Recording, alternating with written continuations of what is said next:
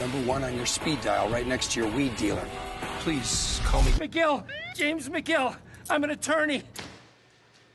It's showtime, folks. Better Call Saul is about transformation. Well, you know, like Breaking Bad was about a guy becoming another guy. Well, in this case, it's about a fellow named Jimmy McGill becoming Saul Goodman. Who needs that aggravation, right? I think that Saul Goodman, when you first meet him in Breaking Bad, says, "My name isn't Saul Goodman, it's James McGill." And there's a sense that there's a whole story to who he is outside of that office, like a different person. Because he basically says, I'm not this person, this is a facade.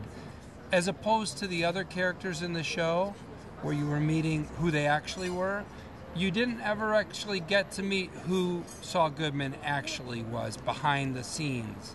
And this is who he is behind the scenes.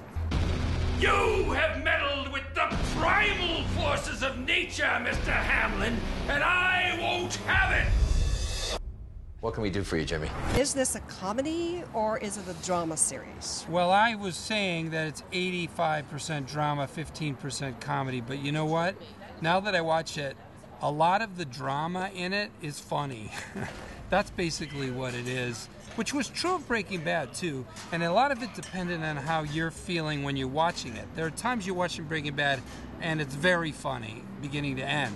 And then there are times you're watching it, and it couldn't be sadder and more distressing. But in this case, I think it's probably, I think I had the numbers wrong. I think it's probably... Is it possible to be 80% drama and 40% comedy? Because a lot of the drama is funny. Like what he's sweating for, what he's dreaming of and struggling is funny to watch him struggle.